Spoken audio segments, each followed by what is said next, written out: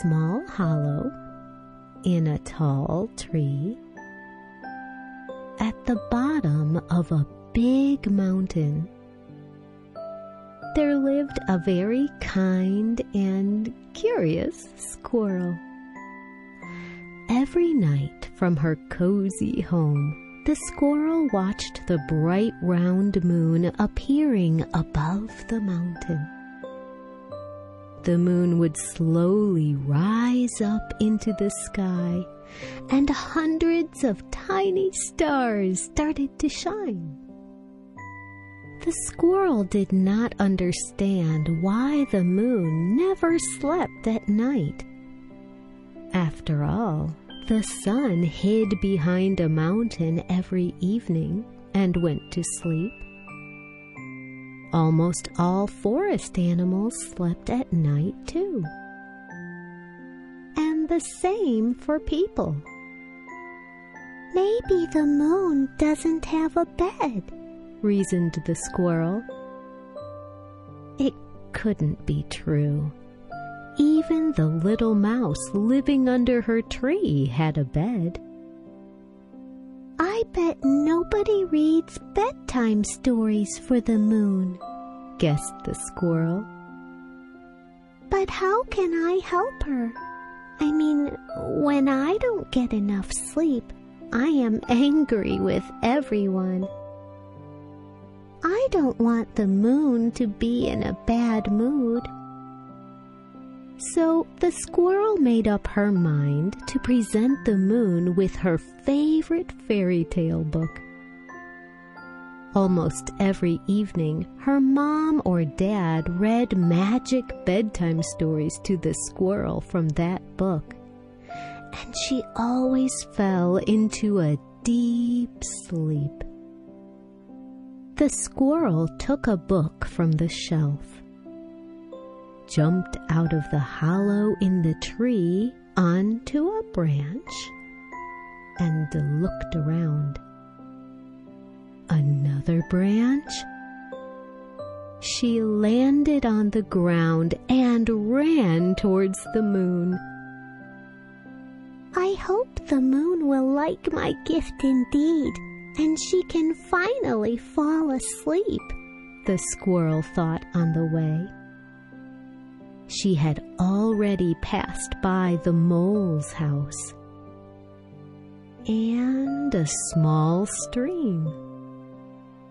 Squirrel ran to the top of the mountain and began to call the moon. Moon, moon, where are you? There was no moon on the mountain. The squirrel looked around and saw a fox sitting on a small stone. Why are you shouting? There is no moon here, said the fox. The moon lives behind the forest. He pointed to the horizon with his paw. In fact, the moon was no longer shining brightly above the mountain. It was above the pine forest. The squirrel became upset and sat down on the grass. Can it be that I will never give my fairy tale book to the moon? She thought sadly. Don't get upset, squirrel. You should come with me. I also want to give the moon a gift, said the fox. The squirrel was happy, and the two ran towards the moon. Running together was great fun. But first, they ran into the fox's house to get his gift. The fox lived in a very spacious hole. He even had a room of his own. The fox decided to give the moon his favorite soft blanket. He put it into a backpack and went on running with the squirrel. The animals very quickly ran through the pine forest and found themselves in a glade. But there was no moon there. Moon, moon, where are you? A bear cub was sitting in the glade watching the stars. 124, 125, 120. Why are you shouting? Now I've lost count because of you, said the displeased bear cub. We are very sorry, but have you seen the moon here? Asked the squirrel. There is no moon here and never has been. The moon lives behind that lake, answered the bear cub. The squirrel and the fox were upset and sat down on a tree stump.